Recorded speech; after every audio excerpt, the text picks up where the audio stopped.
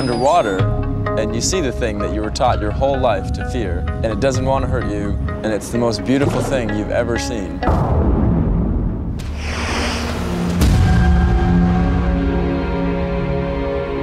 Every year, an estimated 30 to 70 million sharks are killed. Killing of sharks is the biggest ecological time bomb. We destroy all food chains of the entire marine ecosystem.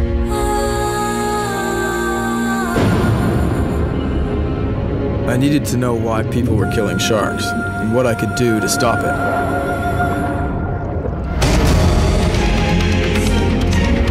There's so much money in fins that only trafficking drugs rivals fins for profit.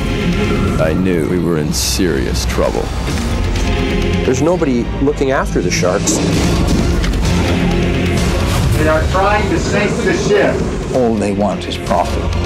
Future generations are going to look back on us. They're going to think of us as barbarians.